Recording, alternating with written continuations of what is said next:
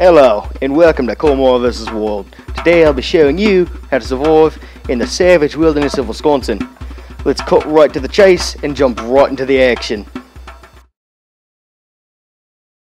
Hi there and welcome to Kohlmeyer vs. Wild. Today I'm going to be showing you how to survive in the savage wilds that is Wisconsin. Let's go. There, this is the remains of a single man's foot. Means there's moose out here. We're going to be careful. So, we've established that we have jack all hope of being rescued out here, so we have to survive on our own. Follow me, we're going to go deeper into the jungle and see what we can find. You see that over there? Probably not, because you have untrained eyes, you're not a professional like myself. But there's a moose about 20 feet in that direction. Now we don't want to startle it, because it's a vicious predator that'll tear me face off in 5 seconds flat. So what we're going to do is we're going to turn around and go the hell the other way. Alright. Yes, here we are. Yes, here, right here. This is what we call a stick snake. Now before you get skeptical, I can promise to you this is indeed a living creature. Its camouflage is just absurdly good. It's startled right now, so it's not going to bite me.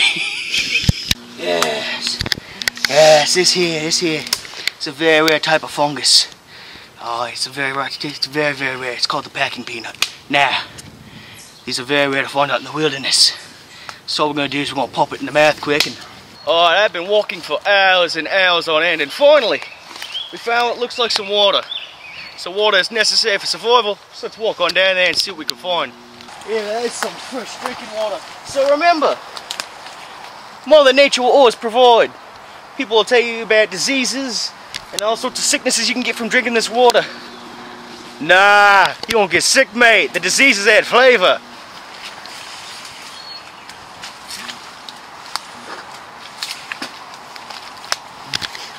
Delicious. Let me just scoop back on down here. Nice and easy. Just like with the ladies, eh? Oh, slow and steady wins the race, I like to say. Alrighty. Almost there. Leg's not broken yet. And we're good. Now this is a marking from the natives. You can tell because of the bright yellow paint they use. But the way they get it is they take flowers and nuts and they just mash it together till they get this nice yellow paste. Now if you would read this yellow mark here with this greenish looking stripe along here, it says, "Get the out of my country, you white sexy." Alright, look, the trail's over. Alright, it may look like the trail's gone, but all I've done is taken us on a scenic route, getting our exercise in. Alright, we're going back the other way. Yeah. Fancy a swim, Gabe?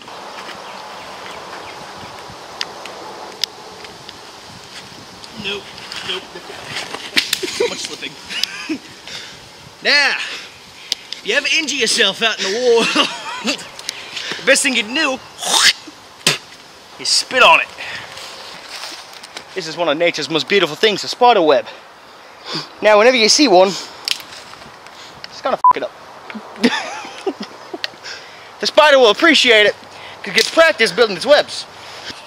That was a successful day of survival out in the Wisconsin wilderness. I'll catch you guys next time on Kohlmeyer vs. Wild. Peace out.